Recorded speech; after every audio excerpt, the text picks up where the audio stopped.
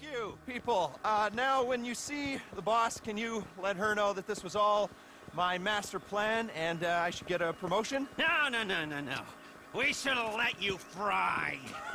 You let me fry? Oh, shut up.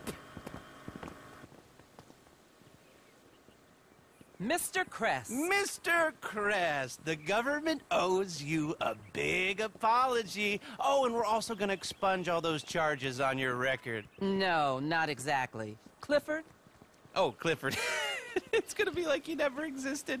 He'll probably be turned into call center software or GPS for skateboards. Thank you.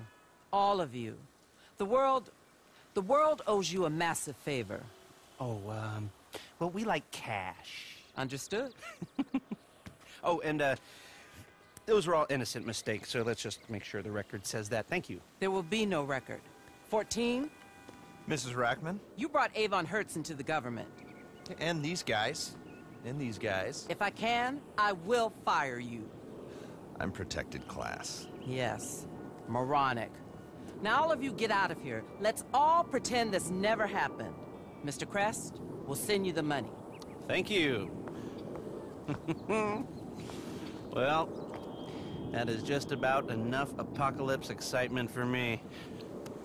And here I was, thinking I could indulge in a little light larceny, you know. I gotta go lie down someplace quiet and think about happy thoughts and simpler times. You know, back when I only had to worry about feeling lonely because girls didn't like me, you know, like, even though I hated it at the time, I actually really miss high school.